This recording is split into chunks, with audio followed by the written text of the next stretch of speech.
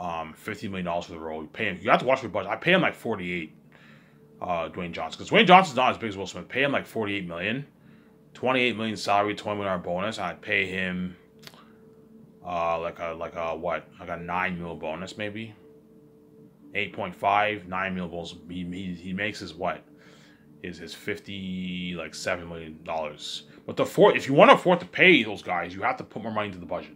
Put an extra $50 million, an extra 50, 60, $70 million in the budget to afford to pay them the ball. Put like 720 towards the him out movie. That way you can put more money in for your salary budget and put more money into the movie.